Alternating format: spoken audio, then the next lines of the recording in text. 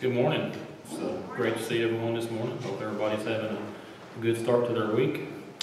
Don't really have a lot this morning. Miss Lori Anderson's mom is started her treatments Thursday. She said she's doing good so far. Let's be sure to keep her in our prayers. The midweek Bible study is Tuesday this week instead of Wednesday due to Thanksgiving. So everybody make a note of that. Remember that. So everybody show up Tuesday, not Wednesday. And as you can see, the church rework, rebuild, whatever you want to call it, is started. So it's just bear with it. It'll take a little while, but it's definitely some dusty things out there. Any other announcements? Anything that we missed? That I missed? If not, we'll turn the service over to Clay.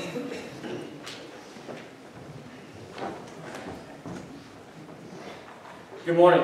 Our first song this morning will be 738. 738. We'll sing all four verses.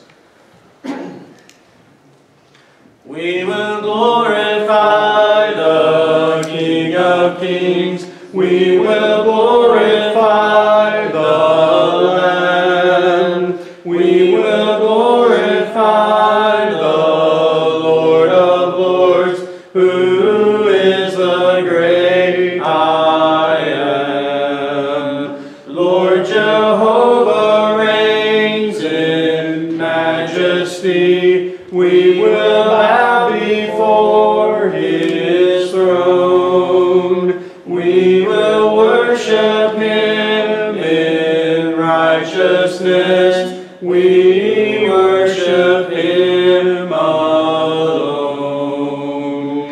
He is Lord of heaven, Lord of earth. He is Lord of all who live. He is Lord above the universe. All praise to him we give. Sing hallelujah to the King of Kings. Hallelujah to the Lamb. Hallelujah to the Lord of Lords, who is the great I am. The song before the prayer this morning will be 961. 961. We'll sing both verses. On bended knee I come, with a humble heart I come, bowing down before your holy throne, lifting holy hands to you, as I pledge my love anew. I worship you in spirit. I worship you in truth. Make my life a holy praise unto you. All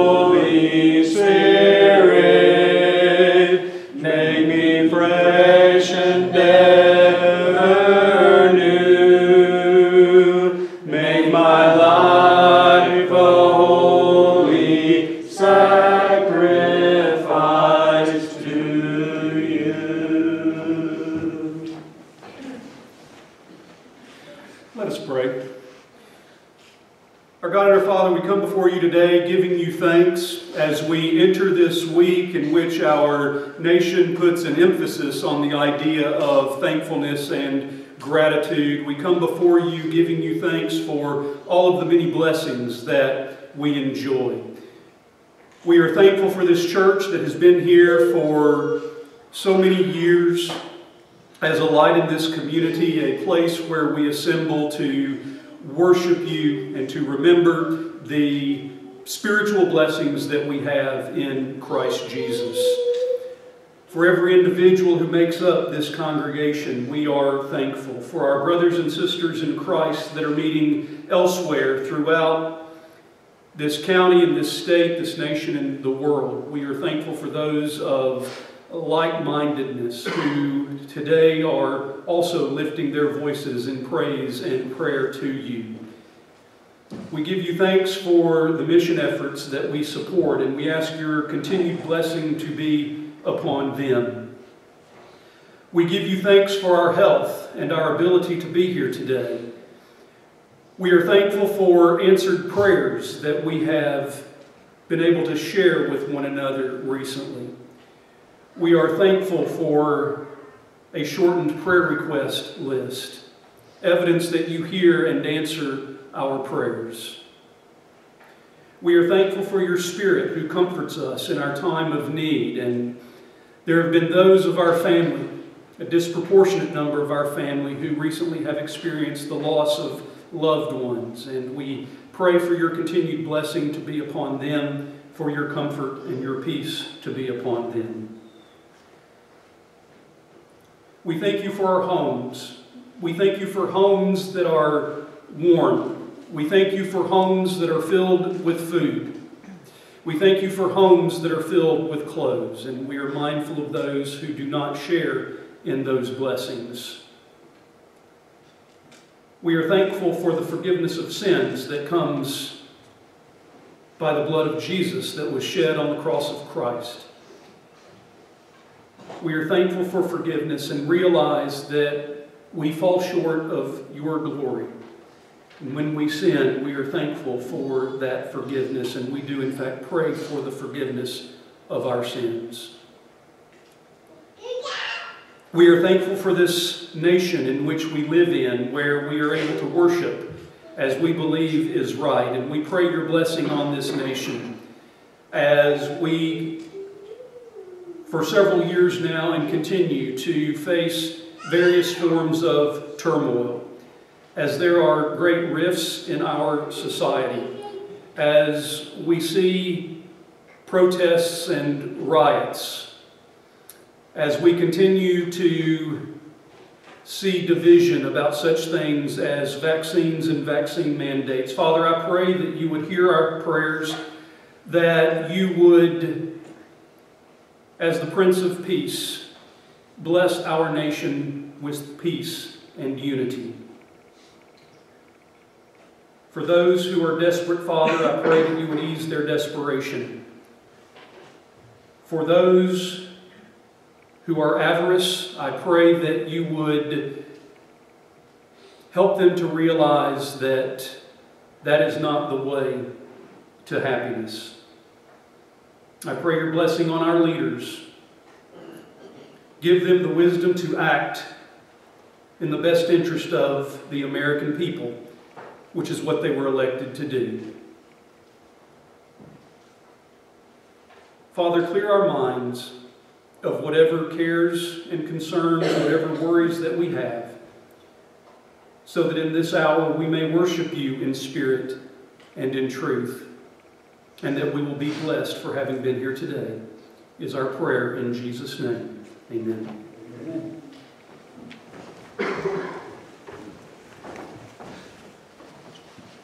Our next song will be on the screen only, and we'll sing all three verses. The light of the world, you step down into darkness. Open my eyes, let me see beauty that made this heart adore you. Oh,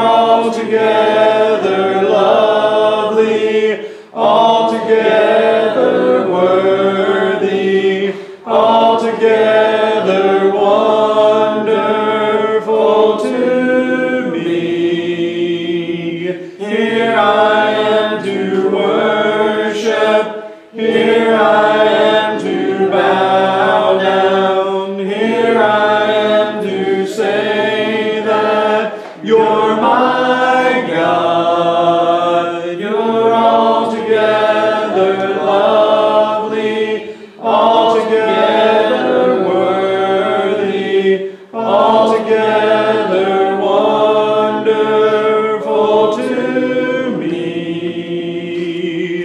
Beauty that made this heart adore you, hope of a life spent with you. Our song before the Lord's Supper will be 916. 916. We'll sing all three verses. If you can stand with me as we prepare our minds to sing this song.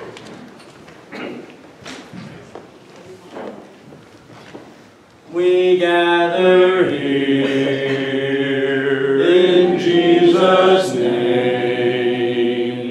His love is burning in our hearts like living flame. For through the loving Son, the Father makes us one. Come take the bread, come drink the cup, come share the Lord. No one is a stranger here. Everyone belongs, finding our forgiveness here. We in turn forgive all wrongs. He joins us here. He breaks the bread.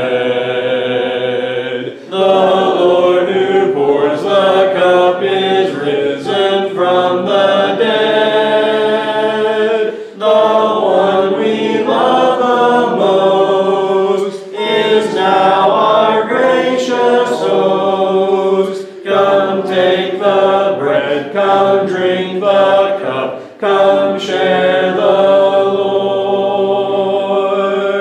We are now a family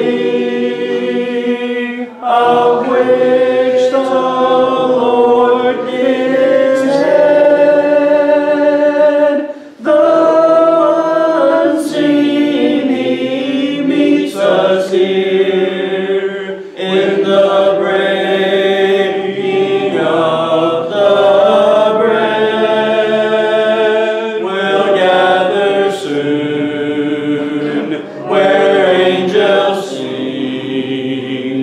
We'll see the glory of our Lord and coming King. Now we anticipate the feast for which we wait. Come take the bread, come drink the cup, come share the Lord.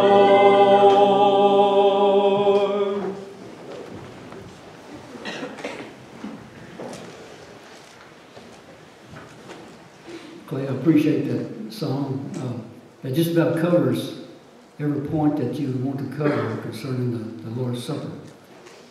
Now, as we put all our worldly cares aside, and we gather here and think about the sacrifice that was made on our behalf. Pray with me about the bread. Father, as we break this bread, our minds go back to the cross, where Jesus hung there and suffered for our sins. We thank you for him coming. We thank you for sending him. We're so thankful for the blessings that we receive from that sacrifice. So, Father, as we take this bread, break it and eat it, let our minds go back to the cross and Jesus' broken body. May we take it in a way that pleases in thy sight and in a worthy manner.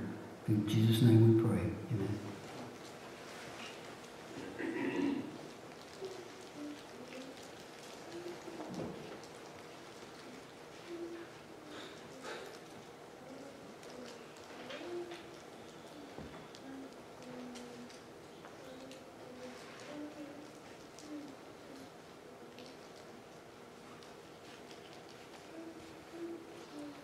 offer thanks for the cup. Our Father.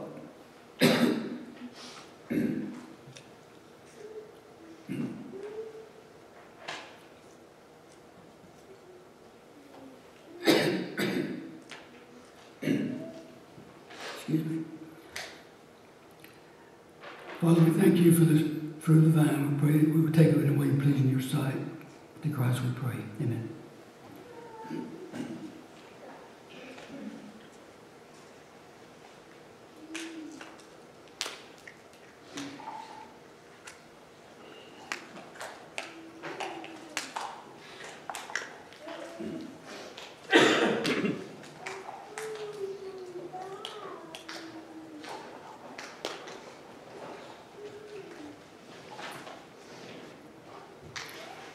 We now give thanks for our blessings. Father, we're blessed beyond all our expectations. We realize you bless us more than we deserve. We just pray that you continue to bless us as we stand in need.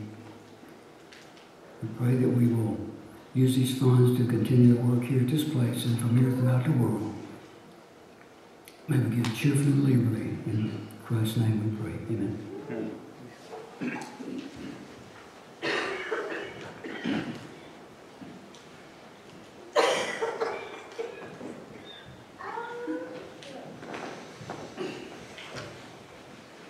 Our next song this morning will be 929. 929. We'll sing all three verses.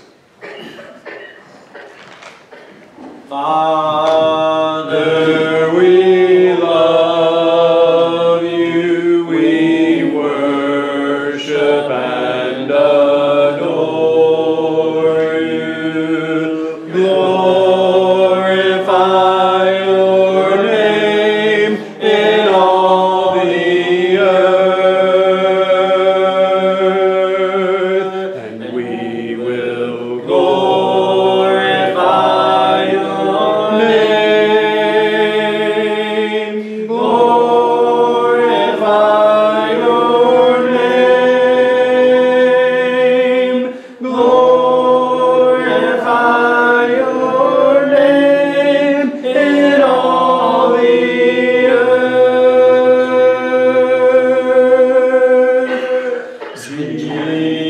Jesus, we love you, we worship and adore you. Glorify your name in all the earth.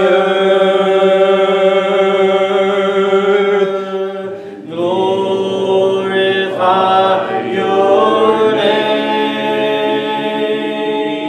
Glorify your name. Glorify your name in all the earth.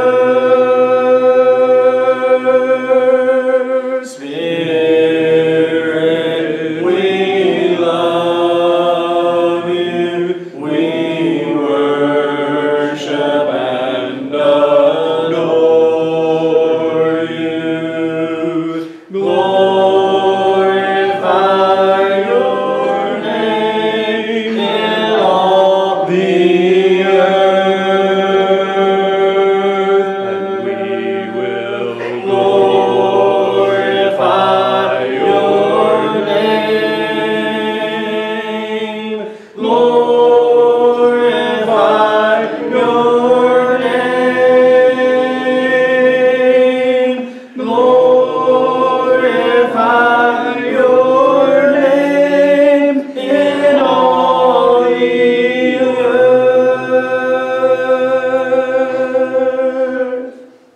Our song after the lesson this morning will be 781. If you like to mark in your songbook, 781. Our song before the lesson will be 679. 679. If you could please stand with me as we sing this song to prepare our minds.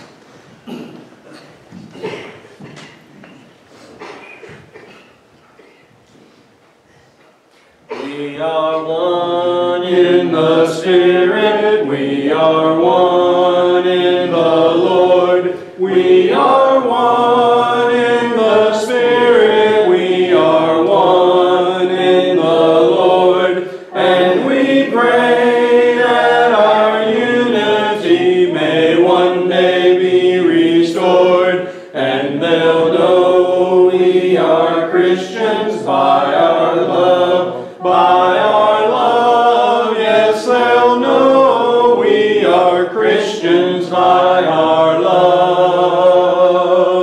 We will walk with each other, we will walk hand in hand. We will walk with each other, we will walk hand in hand, and together we'll spread the news that God is in our land, and they'll know we are Christians by our love, by our love. Yes, they'll know we are Christians by our love.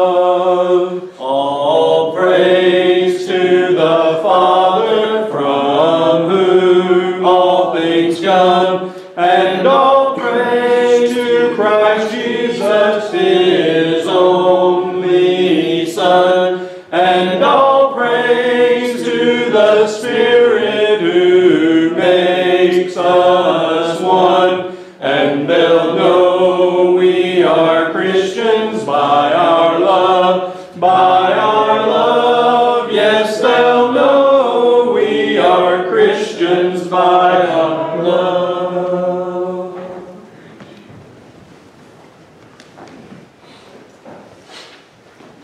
At some point after the victory of Ai, and we'll get back to that in just a minute, just opened my Bible and realized I forgot to give the person who was making announcements this note. So that would be Robbie. But I got a message yesterday that I needed to share with you. It came from Kara Catrett. You may not remember that name, but you will remember her son's name, Jared English. And she wrote this.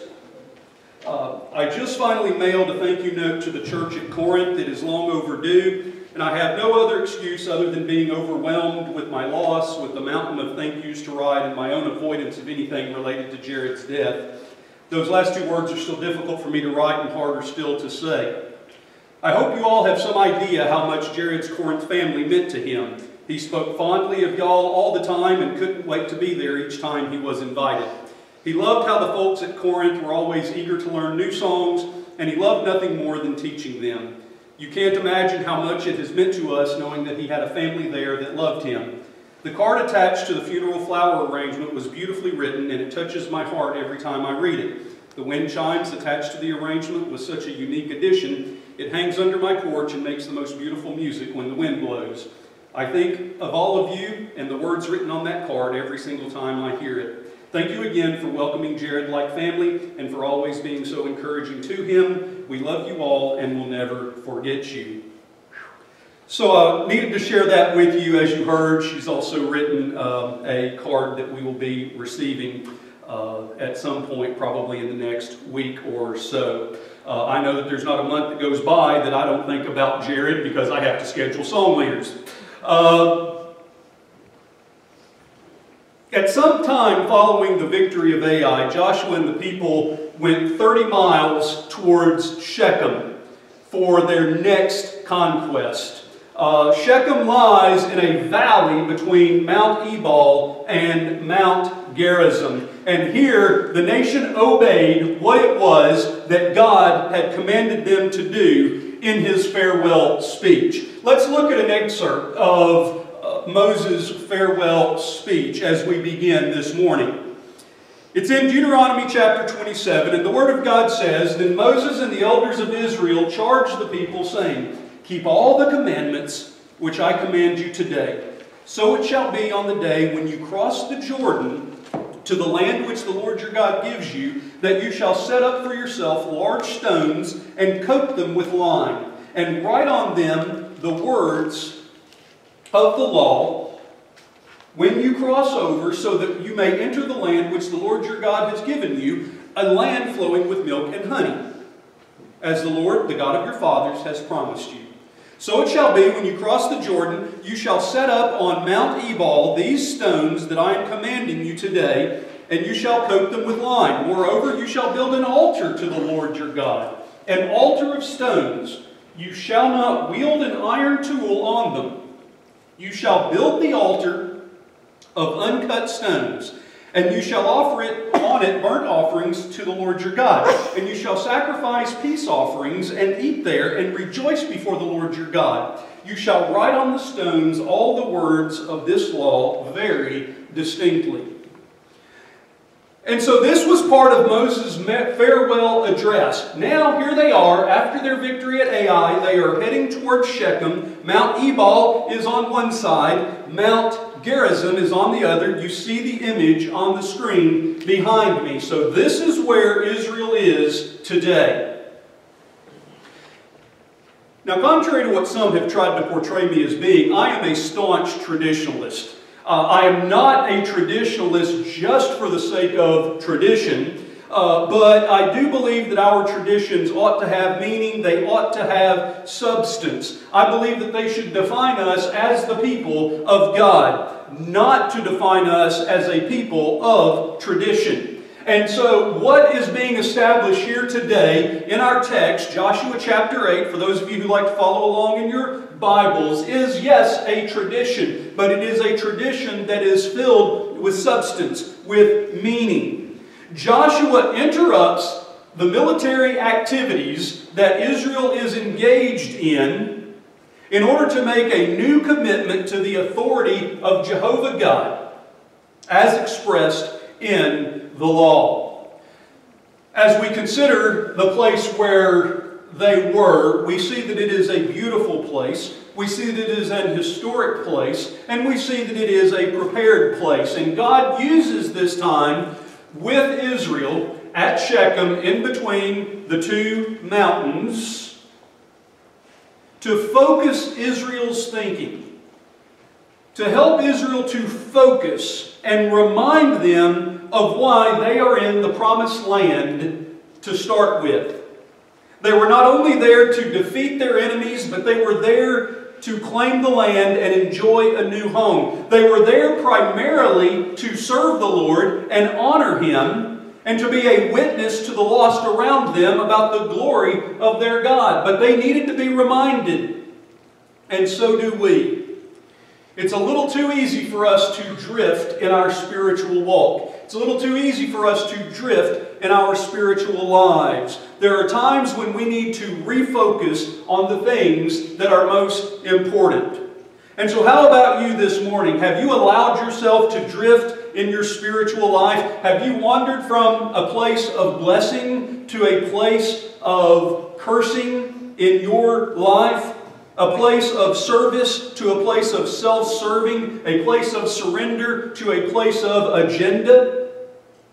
In Revelation 2, verses 4 and 5, we read about this very type of warning. I have this against you, says the angel.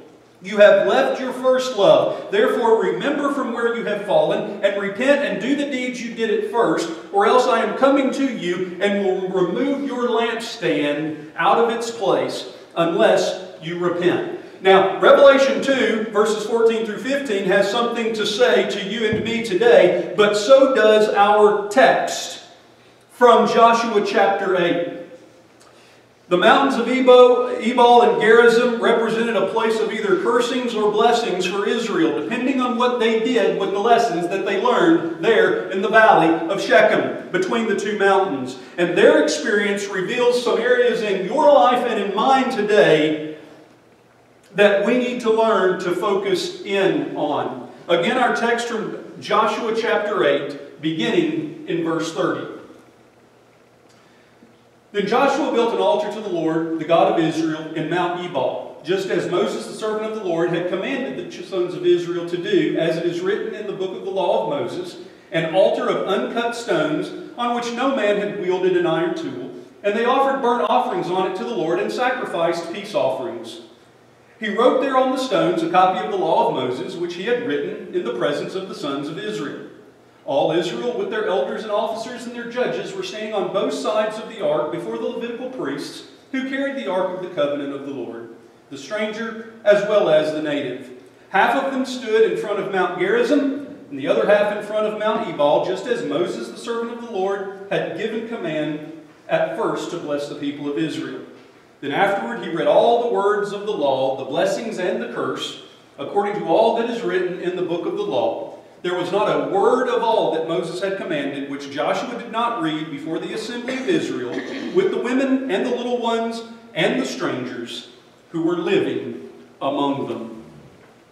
And so as we look at these verses, we see several important lessons that Israel learns that's going to be important for us to learn if we want to avoid the curse and enjoy the blessings of God. The first thing that we must do is refocus on God's grace. We must refocus on God's grace. Now this has to do with salvation. This has to do with wonder. We sometimes sing the song, "I stand in awe of you." This is the idea that is being communicated here. The altar that was built on Mount Ebal, the mountain of cursing, is a reminder of sin, and it is a reminder of the consequences of sin. In Proverbs 13, verse 15, we read, "Good understanding produces favor, but the way of the treacherous is hard." In Romans 6, verse 25, we are reminded that the wages of sin is death. There is only one sacrifice for sin, and that is blood. For without the shedding of blood, there is no forgiveness. Hebrews 9, verse 22. And so the burnt offerings that they were called to offer were offerings that had to do with sin. The sinner was to bring a sacrifice to the priest. The sinner would place his hands on the head of that sacrifice, symbolically transferring the individual's sin to that of the sacrifice. The animal was then slaughtered and burnt on the altar. It is a picture of a sinless substitute dying for the sins of the guilty party.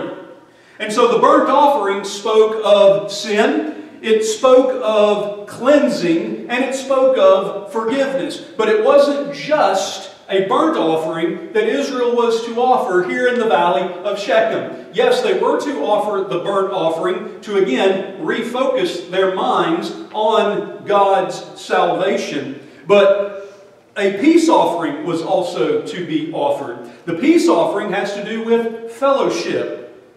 The grateful worshiper would bring a sacrifice to the priest. The animal would be killed and a portion offered up to God on the altar, but the rest would be prepared and eaten by the priests and by the worshiper. It was a time, yes, of sacrifice, but it was also a time of worship as well as fellowship, as well as a time of blessing. Now, what is interesting here is that this altar was to be made from uncut stones.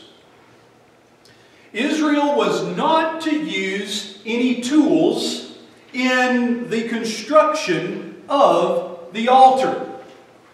Now, I'm not 100% sure of the significance of that for Israel, but I do think that we can see significance for you and for me. The altar was a reminder that they were sinners, but that they could be saved from the curse of sin, but by the grace of God. It's interesting that the law says, "Thou shalt not," and yet somehow God knew that we would. And so God established this altar. They were to make it out of uncut rocks. And I think there's at least an image, at least a picture for you and me. And that is, there's nothing you and I can do to merit our salvation. It was not, it was not by the works of men. It was by the work of God. And one of the images that we can see here is the fact that the altar was made out of these uncut stones. Okay, Israel might have stacked the stones, but they did not do the work of fashioning the stones. God's the one who did that work. And so that is why He sent the perfect substitute. for you and me, because He knows we can't be good enough, righteous enough, holy enough. God sent Jesus to do for us what we could not do for ourselves. God made Him who knew no sin to become sin so that we might become the righteousness of God. He sent His Son to die. We oftentimes say cross, but let us also understand, yes, it was an altar. It was an altar where the blemishless Lamb of God died for our sins. And so Jesus died on the altar of the cross so that you and I might be saved by grace, apart from our own efforts, apart from our own works, for by grace you have been saved through faith, not of yourselves. It is the gift of God. The grace of God is still the only hope that we have. By the way, the altar was built before the law was read. The altar was built before the law was read. And I think that there is some significance here as well. There are those who have a misunderstanding about the Old and New Testament. Some of us have this idea that God gave His Old Covenant or His Old Testament, and somehow we humans messed everything up. And so now God is in crisis mode trying to figure out what I'm going to do now. Now that these humans have messed up my plan, what am I going to do now? I have a couple problems with that notion. Actually, I have more than a couple. I have several problems with that notion. First of all, I think it's the height of hubris to think that we human beings can mess up any plan of God. That's my first problem. My second problem is that God doesn't deal in accidents. Our God is not a God who deals in accidents. He understood, He knew. As we've already said, God said, "Thou shalt not," but somehow He knew we would. And so God's plan, eternal plan, wasn't one of, here's the old covenant, man messed it up, now I've got to figure out what plan B is. God's eternal plan was from the beginning. The old law serves, as Paul has said, as a tutor, as a guide pointing us to the new. Humanity needed to realize that no, he couldn't do it on his own. She couldn't do it on her own. And so the law taught us that lesson. But by no means ever make the mistake of thinking that God didn't think this whole humanity thing out before He made man. No, He had already thought the whole thing through. And I think we see a picture of this here. The altar was built because God knew they're going to need an altar. And then the law was read. So the first thing we need to do today, if we want to experience God's blessings as opposed to God's cursings in our lives, is to refocus, and we need to refocus on God's grace. The second thing that we need to do is refocus on God's guidelines. And this has to do with our service. This has to do with our walk with God. Now, we're not going to read it, but I will reference you the entire 2 chapters of Deuteronomy 27 and 28. There, the law is being read, and you're going to see a series of amens. The law is being read, and the people respond with their various amens. This was voiced as their commitment to honor the law, and their understanding that keeping it was a blessing. They were affirming what was being read there in Deuteronomy 27 and 28. When the law was read, the people voiced their assent to it. They were making a commit to honor, obey, and pass on the law of God. They were making a commitment to the law of God, and that it would be the standard by which they would live their lives. They were making a commitment to the law of God and to following that law and to teaching that law to future generations. They were making a commitment, understanding that their obedience to that law would result in God's blessings, and their disobedience to that law would make them a cursed people. We are not saved, you and I, by keeping the law. Thankfully, because no one can keep the law perfectly, and that is the standard. James tells us that whoever keeps the whole law and yet stumbles in one point of it has become guilty of all. A number of years ago, I got pulled over for speeding. There was a reason why I got pulled over for speeding, and the reason was I was speeding. And so the officer comes to the window and, do you know why I pulled you over? And I said, I've got a pretty good idea, but I'd just as soon not incriminate myself. And he said, I caught you doing whatever and a whatever. I don't even remember what it was. And I said, yes, sir. And he said, do you have any charges, anything on your record? And I said, no, sir. I'm a law-abiding citizen. And then it hit me. And so I had to qualify it. No, sir. I'm a law-abiding citizen, except for speeding. Well, the law serves as a standard for living. But again, I might like to say that I am a law-abiding citizen, but as soon as I go 48 down Stewart's Ferry Pike, which is a 45 speed limit, I've become a lawbreaker. It's not kind of lawbreaker, it's lawbreaker. Now, thankfully, speeding isn't a felony, but still, you see the point. Those who honor the law will be blessed. Those who do not will be cursed. We know that as Christians we are not under the law. The law is not something that we have to pursue in order to be in favor with God. The law is not something that we must keep in order to affirm our salvation. But we cannot escape the truth that the law is something that God has written in our hearts. Romans 2 verse 15.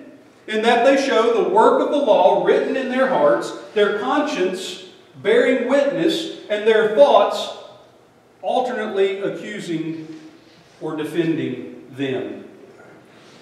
And so God has written the law on our hearts.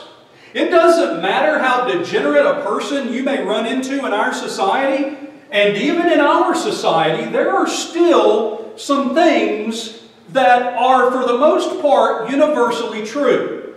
For example, most people that you will come across will admit that murder is at least not a friendly thing. Most people will say bad or immoral or illegal. Most people will be stronger, but as a general rule, you're not going to walk up to someone who will say, you know what, I'm in favor of murder. Because this is inherently wrong.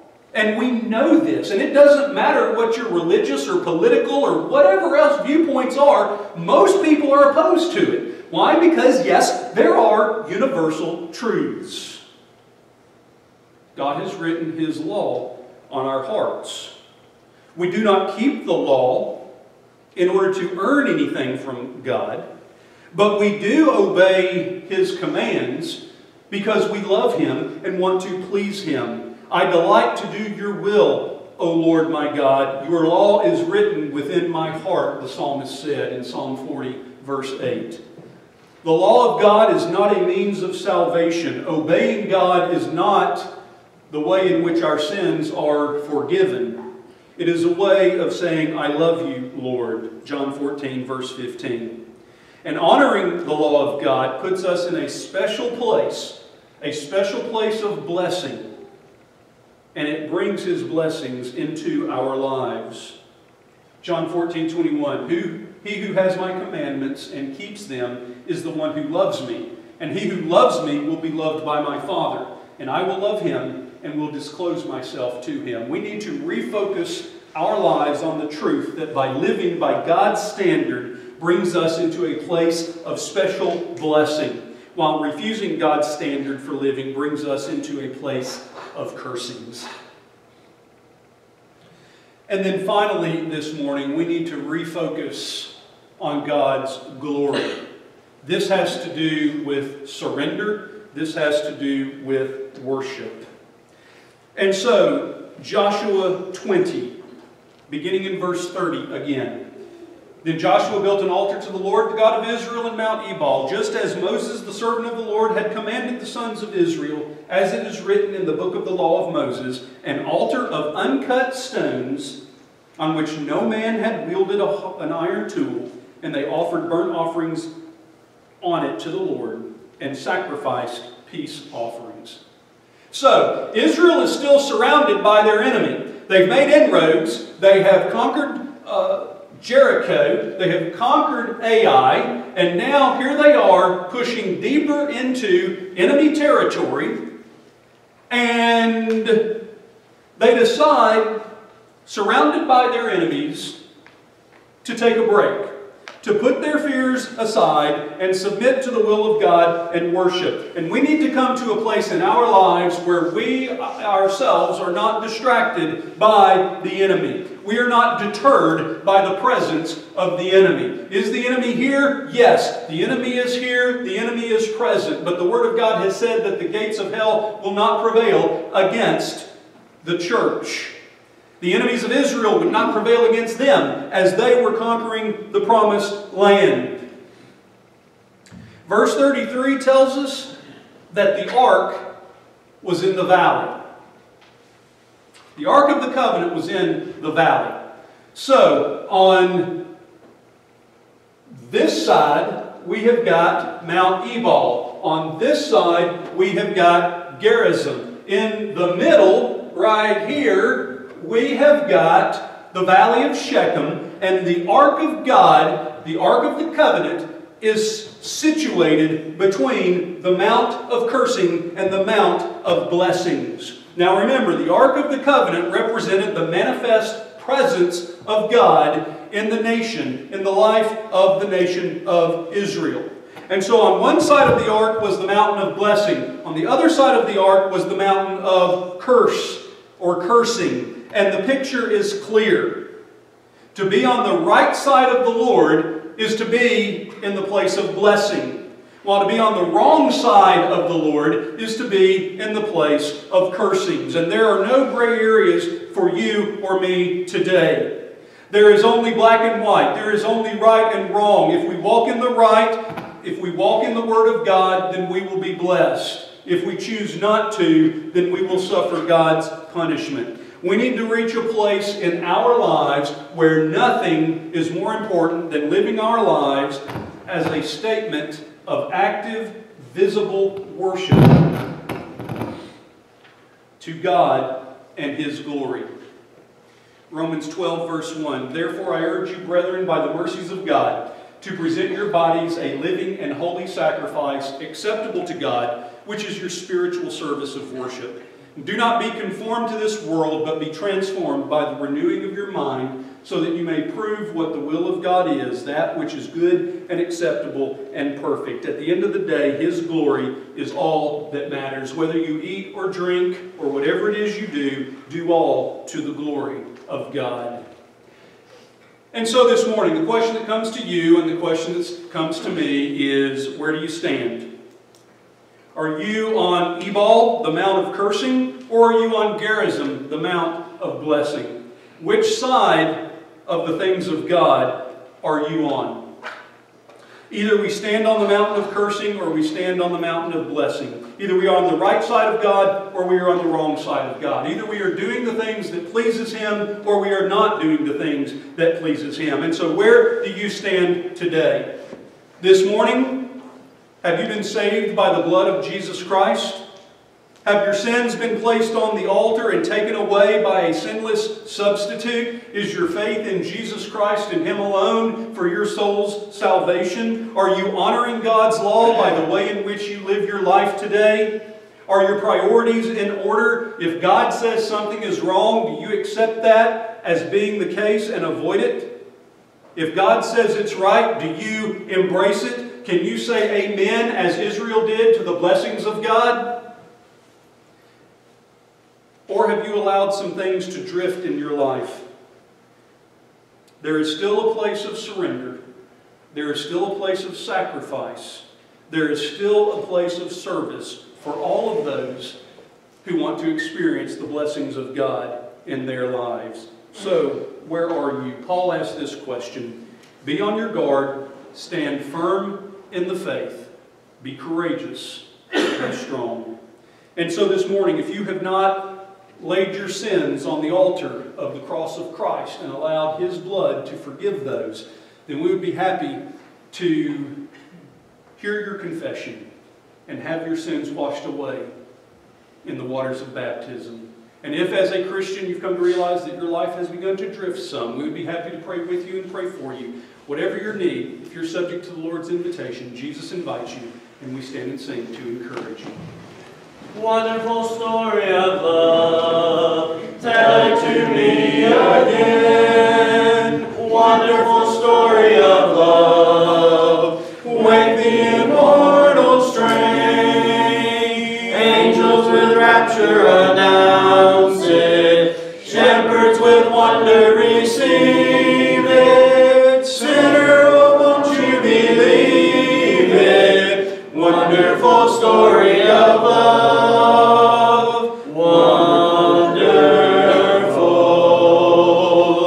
wonderful, wonderful, wonderful story of love, wonderful story of love. Jesus provides a rest, wonderful story of love, for all the pure and blessed, rest in those mansions above us, with those who've gone on before us, singing the rapturous chorus, wonderful story of love, wonderful, wonderful, wonderful, wonderful story of love. Our closing song today would be 48, 4-8 in our song, which if you'd like to turn there. After this, we'll have our closing prayer. Hope you all have a good week and hope to see you Tuesday for our weekly Bible study. Anywhere with Jesus I can safely go. Anywhere He leads me in this world below. Anywhere without Him, dearest joys would fade. Anywhere with Jesus I am not afraid. Anywhere, anywhere, fear I cannot know. Anywhere with Jesus I can safely go. Anywhere with Jesus I can go to sleep. When the darkening shadows round about me creep, knowing I shall waken nevermore to roam. Anywhere with Jesus will be home, sweet home. Anywhere, anywhere, fear I cannot know. Anywhere with Jesus I can safely go.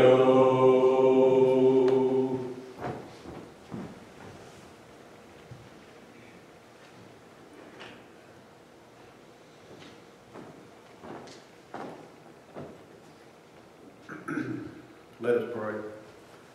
Most gracious Heavenly Father, we thank you for your many blessings, and thank you for letting us be here today to worship you and study your word. Thank you for Brother Alvin's lesson and everybody that's involved in this congregation. We thank you for your blessings, your love, your kindness. Pray for those that are sick and to watch over, help them to heal. Pray for the ones that lost their loved ones. And thank you, Jesus Christ, for dying for us so that we could have a home in heaven someday. We thank you and we love you. Forgive us of our sins. Help us to have a good week ahead of us, Lord. In Jesus Christ's name we pray. Amen. Amen.